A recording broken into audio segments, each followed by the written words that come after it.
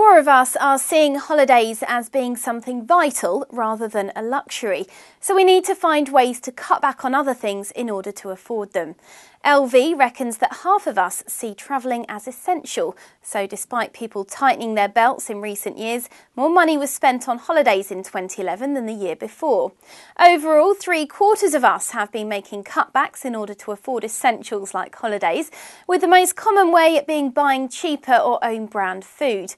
Alternatively, people have taken to buying clothes from cheaper stores, taking their own lunch and a flask to work, while some are even growing their own fruit and veg. And of course, within Kahoot, you can make more than £1,000 worth of savings each year on energy deals, phone plans and more, which will be more than enough to pay for a great holiday.